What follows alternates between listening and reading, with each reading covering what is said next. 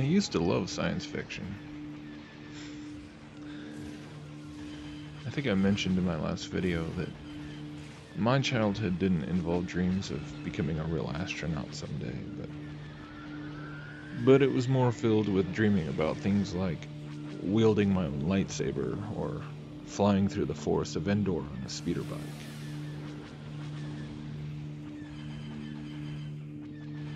But yeah, it's all quite different now. It's no longer the appealing escape from the drudgery of modern living or some sort of guilty pleasure that temporarily transports me to some other world with races of alien beings and sentient robots and whatever else. Nowadays, the vast library of science fiction movies, television shows, books, video games, etc., it all fits into this broader grand deception, this massive heist of our collective consciousness.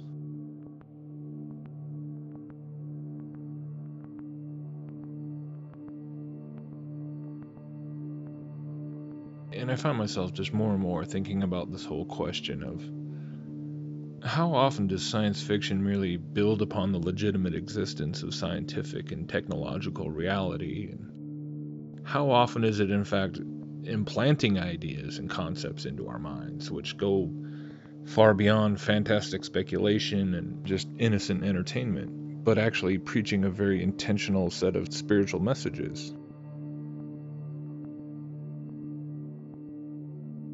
The more I've invested myself in learning about the history of the allegedly real space programs, the more I've come to appreciate just how blurred this line between science fiction and fictional science really is.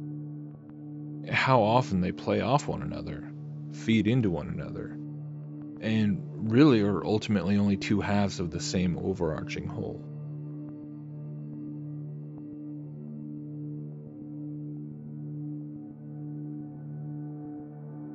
It is truly all propaganda, which works together synergistically to teach humanity that it was from the stars that we were created, and that it isn't going back to the stars where our ultimate human destiny lies. It really is an ancient religious teaching, and it's truly amazing to suddenly be at this point in my life where I'm suddenly realizing just how much I was indoctrinated into it for so many years without even realizing it. Because I was willingly absorbing so much of this material that I believed was just simply entertainment.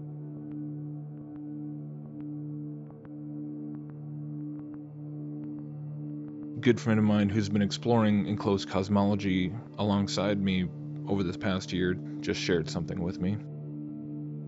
He was flying home from a vacation recently, and he opened up the In-Flight magazine to find an article written by somebody who'd worked for NASA for the last 28 years as a mission planner and engineer.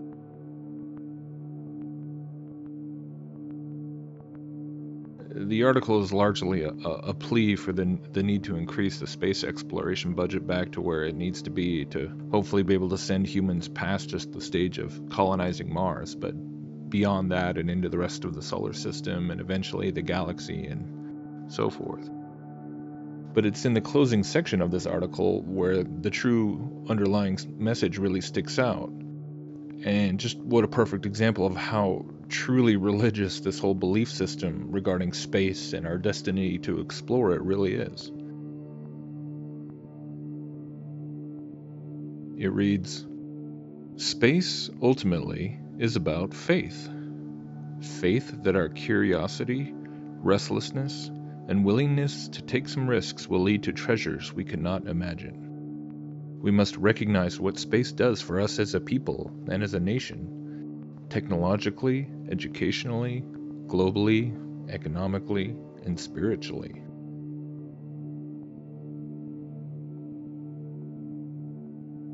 We need a dream. I'm an engineer, so when I dream, I do more than just close my eyes and think happy thoughts. To me, a dream is a vision with a plan, one that strains capabilities to the point of seeming impractical. This means more than a moon base, more than a colony on Mars, more than capturing an asteroid. We can't just commit to a decade-long effort and then turn back. We have to keep on going, up through the gravity well. We'll suffer setback, but will also achieve astonishing goals. If we meet this challenge, we will be known as the generation who opened up the terrain of space, who settled the greatest frontier. Future generations will remember us for our courage and boldness. The gravity well presents today's greatest exploratory challenge and the single best opportunity to move our society forward. If we agree to move up and beyond the gravity well, then the higher we go, the less it will pull us back. Gravity will gradually release its hold, and we will sever the bonds that hold us below the firmament. And then the well becomes a ladder. I mean, are you kidding me? I swear, that's what it actually says. That's how he ends it. He mentions the, quote, gravity well all throughout the article. Firstly, as this this literal function of the gravitational pull of the Earth and the Sun and everything. But then really it's just more of a metaphor for, that which is supposedly holding us back as a species. I mean, it really is all about evolution. And not just in regards to the past, but to the future as well. And sure, the heliocentric Big Bang cosmology is a necessary requirement for a Big Bang theory. That's pretty easy to demonstrate for anyone willing to look. But that's only half of it, and probably not even the most significant half from a spiritual context.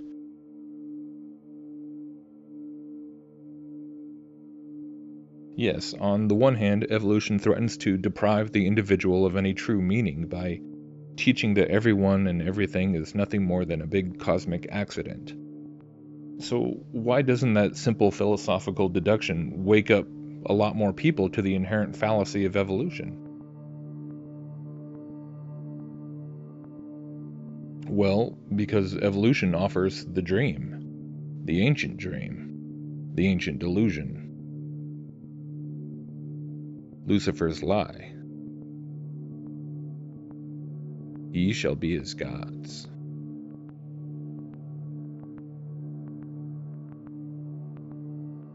Evolution dangles this carrot. It dazzles the imagination with dreams of humanity fulfilling its own destiny and conquering the stars, and along the way unlocking the secrets of the universe which must be awaiting us out there, maybe hiding inside the rings of some distant planet or beneath the cloudy atmosphere of some alien world, inside the mysterious ship of some advanced alien species, or embedded within the dimensional physics of the universe itself. I mean, who knows? When we start embracing such fantasies, whether it entails things like warp drives and wormholes, or clone armies and alien armadas, or whatever else, what we're really doing is reaching out for that same old forbidden fruit, that old serpentine lie, only in a repackaged, modernized, space-suited form.